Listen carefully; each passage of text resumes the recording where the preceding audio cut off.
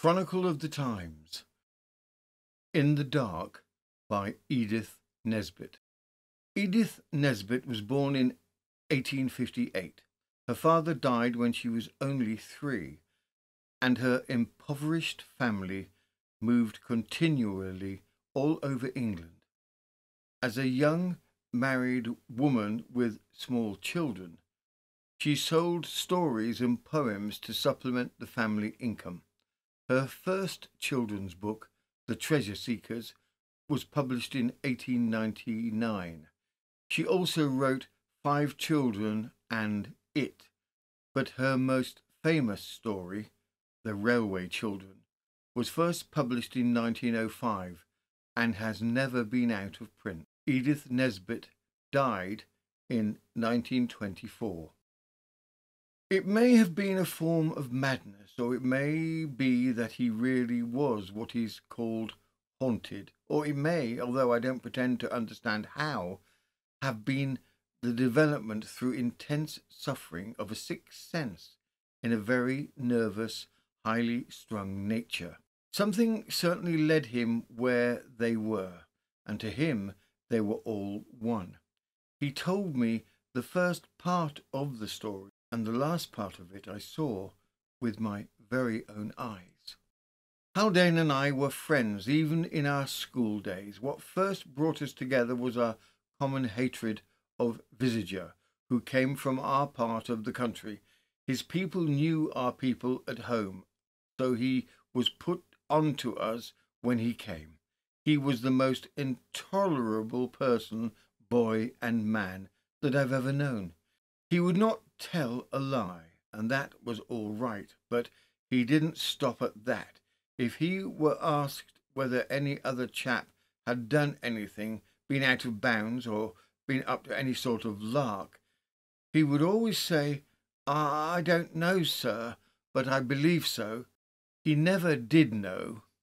We took care of that, but what he believed was always right, I remember.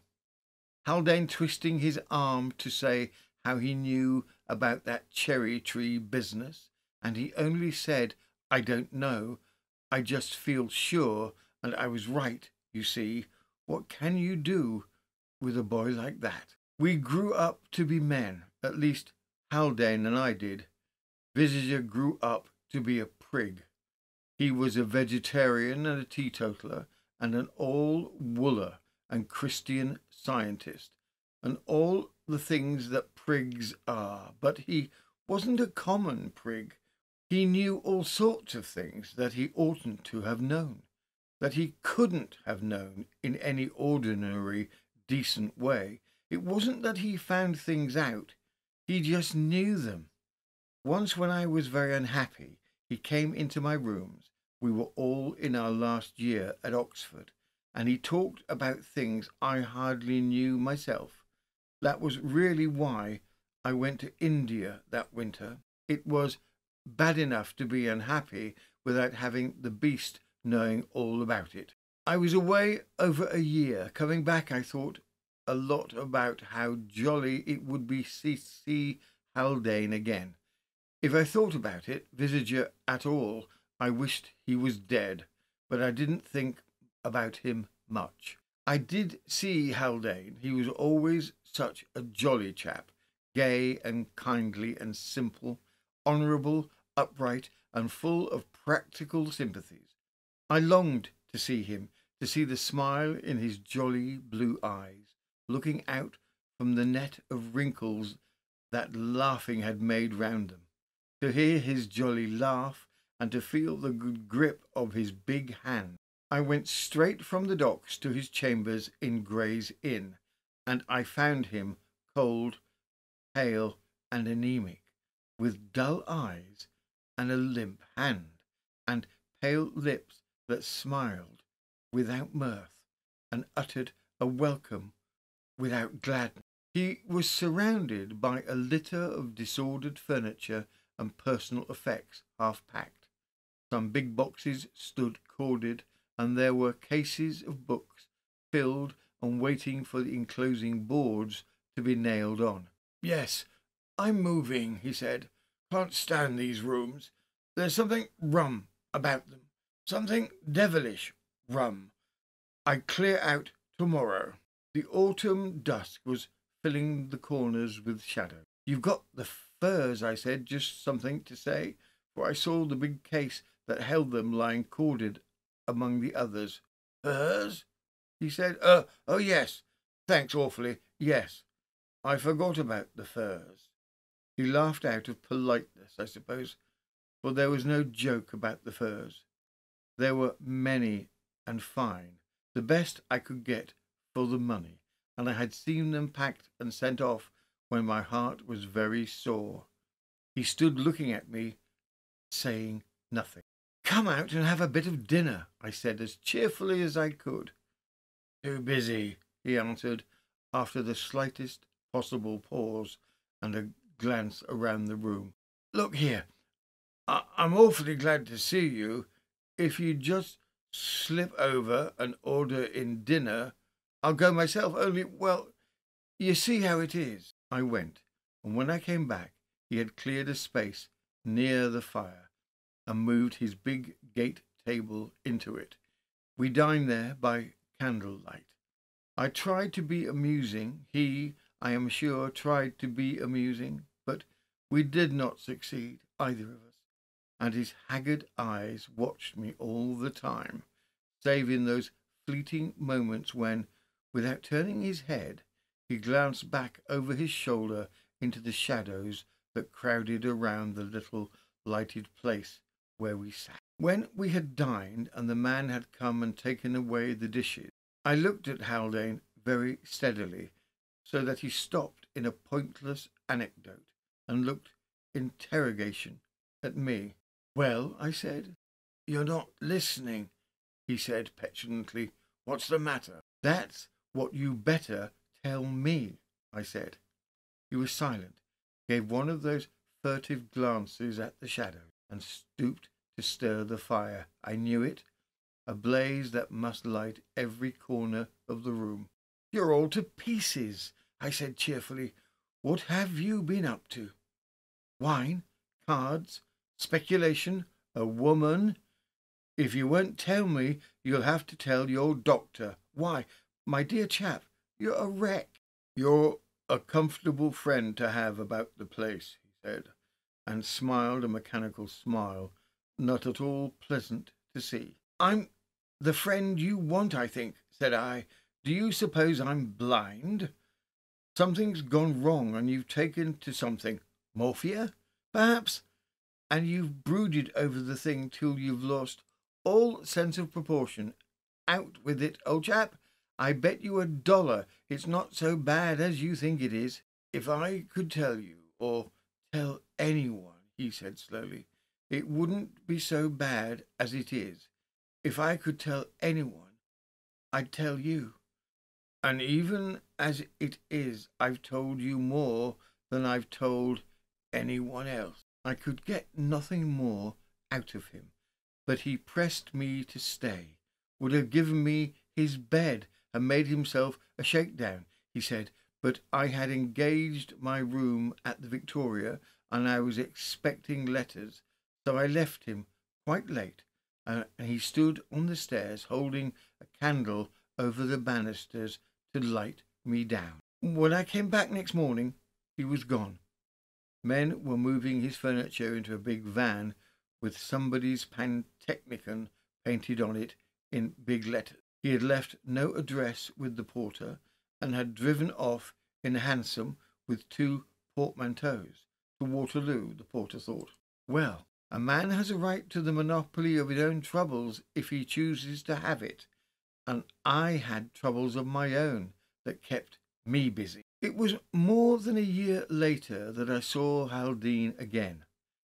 I had got rooms in the Albany by this time, and he turned up there one morning very early indeed, before breakfast, in fact, and if he looked ghastly before, he now looked ghostly. His face looked as though it had worn thin, like an oyster shell that has for years been cast up twice a day by the sea on a shore all pebbly.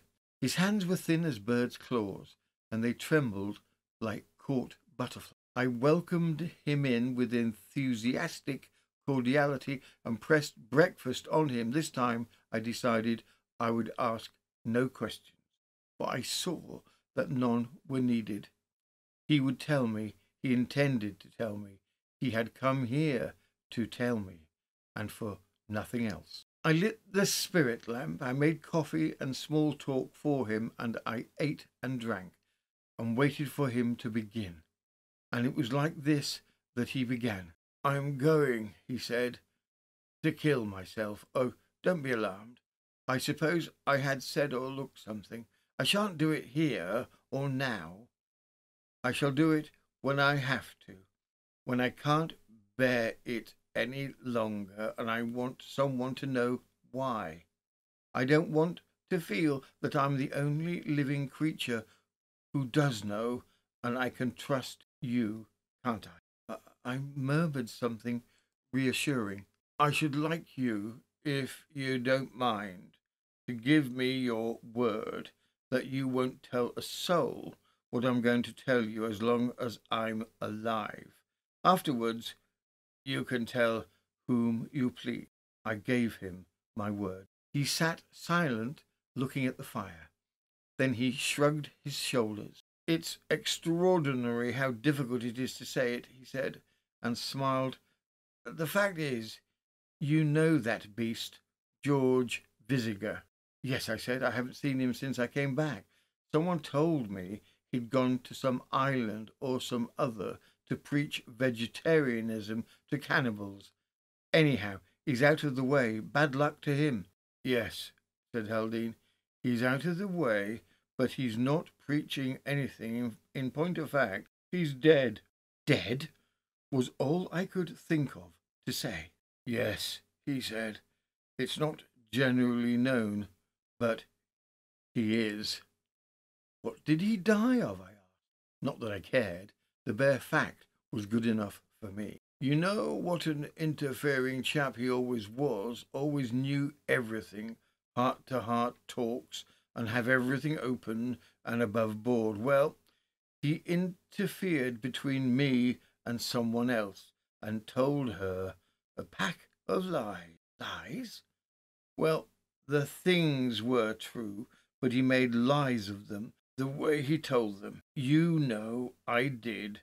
I nodded. "And she threw me over, and she died, and we weren't even friends, and I couldn't see her before. I couldn't even, oh my God, but I went to the funeral. He was there.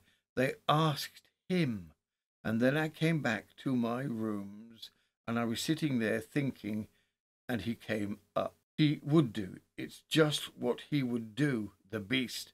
I hope you kicked him out." "No, I didn't. I listened to what he'd got to say. He came to say, no doubt it was all for the best, and he hadn't known the things he told her. He'd only guessed.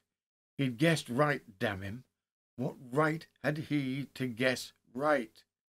And he said it was all for the best, because besides that, there was madness in my family. He'd found that out too. And is there? If there is, I didn't know it, and that was why it was all for the best.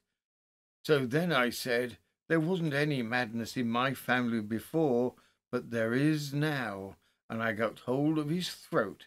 I'm not sure whether I meant to kill him. I ought to have meant to kill him. Anyhow, I did kill him." "What do you say?" I said nothing. It is not easy to think at once of the tactful and suitable thing to say when your oldest friend tells you he is a murderer. When I could get my hands out of his throat, it was as difficult as this to drop the handles of a Galvic battery. He fell in a lump on the hearthrug, and I saw what I'd done. How is it that murderers ever get found out? They're careless, I suppose," I found myself saying. "They lose their nerve." "I didn't," he said. "I never was calmer. I sat down in the big chair and looked at him and thought it all out. He was just off to that island. I knew that. He'd said goodbye to everyone. He'd told me that there was no blood to get rid of, or only a touch at the corner of his slack mouth. He wasn't going to travel in his own name because of interviewers. Mr. Somebody Something's luggage would be undeclaimed and his cabin empty. No one would guess that Mr. Somebody Something was Sir George Visger, F.R.S. It was all as plain as plain. There was nothing to get rid of but the man. No weapon, no blood, and I got rid of him all right. How? He smiled cunningly. No, he said, that's where I draw the line. It's not that I doubt your word if you've talked in your sleep or had a fever or anything. No, as long as you don't know where the body is. Don't you see, I'm all right. Even if you could prove that I've said all of this, which you can't, it's only the wanderings of my poor, unhinged brain. See? I saw, and I was sorry for him. I did not believe that he had killed Visger. He was not that sort of man who kills people. So I said, yes, old chap, I see. Now look here, let's go away together, you and I, travel a bit and see the world, and forget all about that beastly chap. His eyes lighted up at that.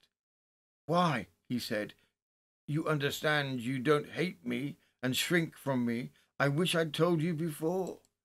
You know, when you came and I was panicking and packing all of my sticks, it's too late now. Too late?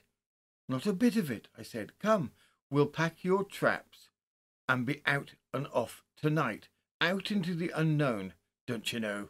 That's where I'm going, he said. You wait. When you've heard what's been happening to me, you won't be so keen to go travelling about with me. But you've told me what's been happening to you, I said. And the more I thought about what he had told me, the less I believed him. No, he said slowly. No, I've told you what happened to him. What happened to me is quite different. Did I tell you what his last words were? Just when I was coming at him, before I'd got his throat, you know, he said, look out, you'll never be able to get rid of the body. Besides, anger is sinful. You know, that way he had, like a tract on its hind legs. So afterward, I got thinking of, but I didn't think of it for a year, because I did get rid of his body. And then I was sitting in that comfortable chair, and I thought, hello, it must be about a year now since that, and I pulled out my pocket book and went to the window to look at a little almanac I carry about.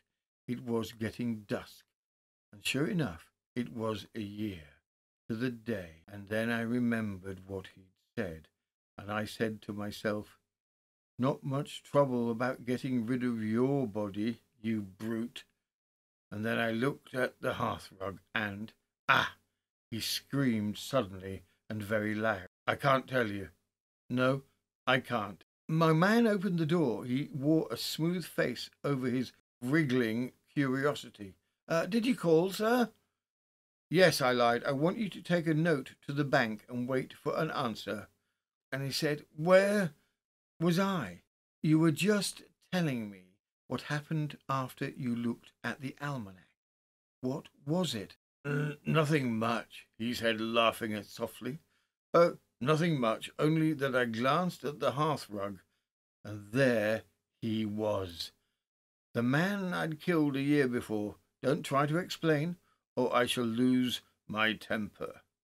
The door was shut. The windows were shut. He hadn't been there a minute before, but he was there then.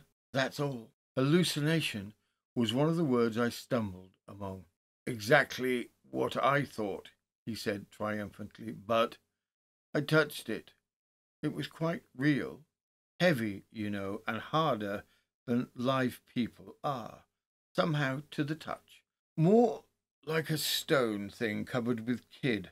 The hands were, and the arms like a marble statue in a blue serge suit. Don't you hate men who wear blue serge suits? There are hallucinations of touch too, I found myself saying.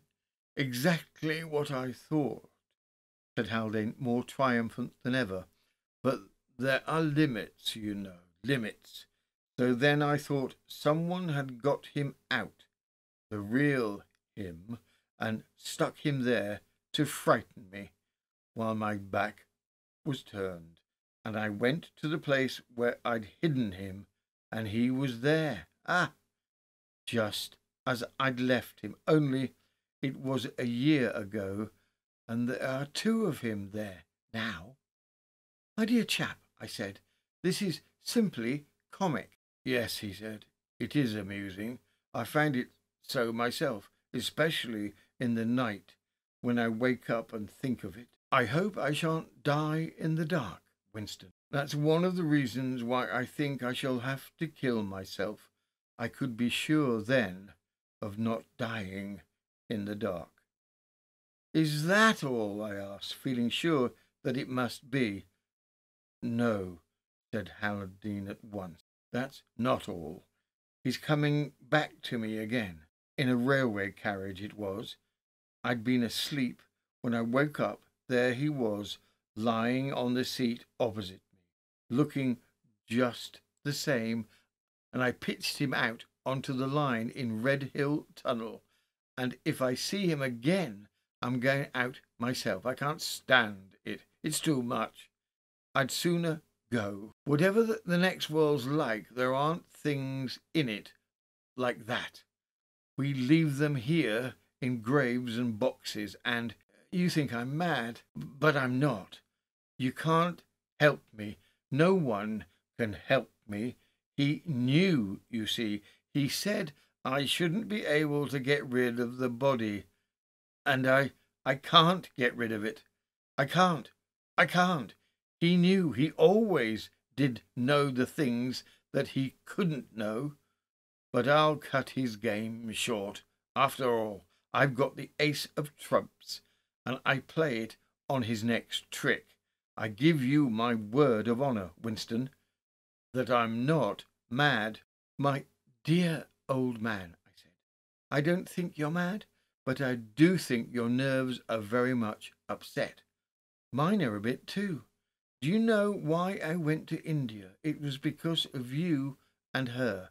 I couldn't stay and see it through, although I wished for your happiness and all of that. You know I did. And when I came back, she and you, let's see it out together. I said, you won't keep fancying things if you got me to talk to, and I always said you weren't half a bad old duffer. She liked you, he said. Oh, yes, I said. She liked me. That was how we came to go abroad together. I was full of hope for him. He'd always been such a splendid chap, so sane and strong. I couldn't believe that he was gone mad, gone forever, I mean, so that he'd never come right again. Perhaps my own trouble made it easy for me to see things not quite straight. Anyhow, I took him away to recover his mind's health, exactly as I should have taken him away to get strong after a fever. And the madness seemed to pass away, and in a month or two we were perfectly jolly, and I thought I had cured him, and I was very glad because of that old friendship of ours, and because she loved him and liked me. We never spoke of Visger. I thought he had forgotten all about him. I thought I understood how his mind, overstrained by sorrow and anger, had fixed on the man he hated, and woven a nightmare web of horror round that detestable personality. And I had got the whip hand of my trouble, and we were as jolly as sandboys together all those months. And we came to Bruges at last in our travels, and Bruges was very full. because of the exhibition. We could only get one room and one bed, so we tossed for the bed, and the one who lost the toss was to make the best of the night in the armchair, and the bedclothes we were to share equitably. We spent the evening at a café chantant and finished at a beer hall, and it was late and sleepy when we got back to Grand Vigne. I took our key from its nail in the concierge's room and we went up. We talked a while, I remember, of the town and the belfry and the Venetian aspect of the canals by moonlight, and then Haldane got into bed, and I made a chrysalis of myself with my share of the blankets and fitted the tight roll into the armchair. I was not at all comfortable, but I was compensatingly tired, and I was nearly asleep when Haldane roused up to tell me about his will. "I've left you everything to you, old man," he said. "I know I can trust you to see to everything." "Quite so," said I, "and if you don't mind, we'll talk about it in the morning." He tried to go on about it and about what a friend I'd been and all that, but I shut him up and told him to go to sleep. But no, he wasn't comfortable, he said, and he'd got a thirst like a lime kiln, and he'd noticed that there was no water bottle in the room, and the water in the jug was like a pale soup, he said. "Oh, all right," said I. "Light your candle and go out and get some water. Then, in heaven's name, let me go to sleep." But he said, "No, you light it. I don't want to get out of bed in the dark.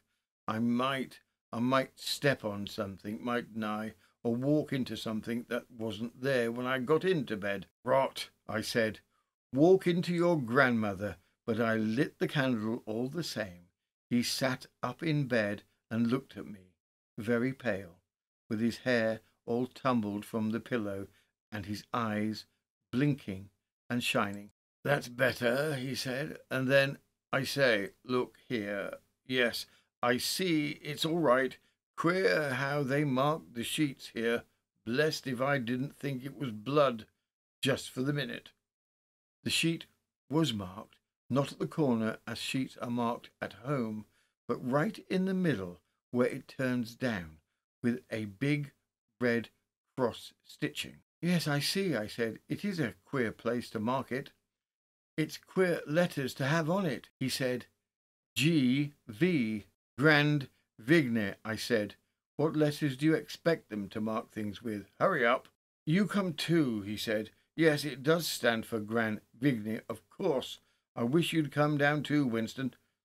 "I'll go down," I said, and turned with the candle in my hand. He was out of bed and close to me in a flash. "No," said he, "I don't want to stay alone in the dark." He said it just as a frightened child might have done. "All right, then, come along," I said, and we went. I tried to make some joke, I remember, about the length of his hair and the cut of his pajamas, but I was sick with disappointment, for it was almost quite plain to me, even then, that all my time and trouble had been thrown away, and that he wasn't cured after all.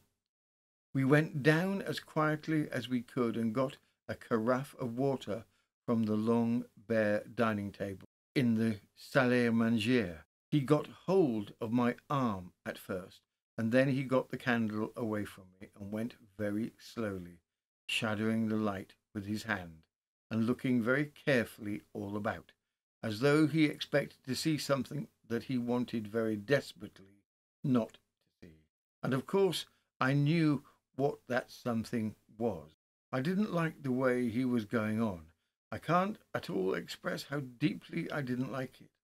And he looked over his shoulder every now and then, just as he did that first evening after I came back from India. The thing got on my nerves so I could hardly find the way back to our room, and when we got there, I give you my word, I more than half expected to see what he had expected to see, that or something like that, on the hearthrug, but of course there was nothing. I blew out the light and tightened my blankets round me. I'd been trailing them after me in our expedition, and I was settled in my chair when Haldane spoke. "You've got all the blankets," he said. "No, I haven't," said I. "Only what I always had." "I can't find mine then," he said, and I could hear his teeth chattering. "And I'm cold. For God's sake, light the candle. Light it, light it. Something horrible." And I couldn't find the matches. Light the candle, he said, and his voice broke as a boy's does sometimes in chapel. "If you don't, he'll come to me. It is so easy to come at anyone in the dark. Oh, Winston, light the candle. For the love of God, I can't die in the dark." "I am lighting it," I said savagely, and I was feeling for the matches on the marble-topped chest of drawers, on the mantelpiece, everywhere but on the round centre table where I'd put them. "You're not going to die. Don't be a fool," I said. "It's all right. I'll get a light in a second." He said, It's cold. It's cold. It's cold," like that 3 times. And then he screamed aloud, like a woman, like a child, like a hare when the dogs have got it. I had heard him scream like that once before. "What is it?" I cried, hardly less loud. "For God's sake, hold your noise. What is it?" There was an empty silence. Then, very slowly, "It's Visger," he said, and he spoke thickly as though some stifling veil. "Nonsense! Where?" I asked, and my hand closed on the matches as he spoke. "Here!" he screamed sharply, as though he had torn the veil away. "Here! Beside me! In the bed!" I got the candle alight, and I got across to him. He was crushed in a heap at the edge of the bed. Stretched on the bed beyond him was a dead man, white and very cold. Haldane had died in the dark. It was all so simple. We had come to the wrong room. The man the room belonged to was there on the bed he had engaged and paid for before he died of heart disease earlier in that day. A French commis voyageur representing soap and perfumery. His name was Felix Leblanc. Later in England, I made cautious inquiries. The body of a man had been found in the Red Hill Tunnel. A haberdasher man named Simmons, who'd had drunk spirits of salts owing to the depression of trade. The bottle was clutched in his dead hand. For reasons that I had, I took care to have a police inspector with me when I opened the boxes that came to me by Haldane's will. One of them was the big box, metal lined, in which I had sent him the skins from India. God help us all. It was closely soldered. Inside were the skins of beasts? No. The bodies of 2 men. One was identified after some trouble as that of a hawker of pens in city offices, subject to fits. He had died in one, it seemed, and the other body was Visger's, right enough. Explain it as you like. I offered you, if you remember, a choice of explanations before I began the story. I have not yet found the explanation that can satisfy me.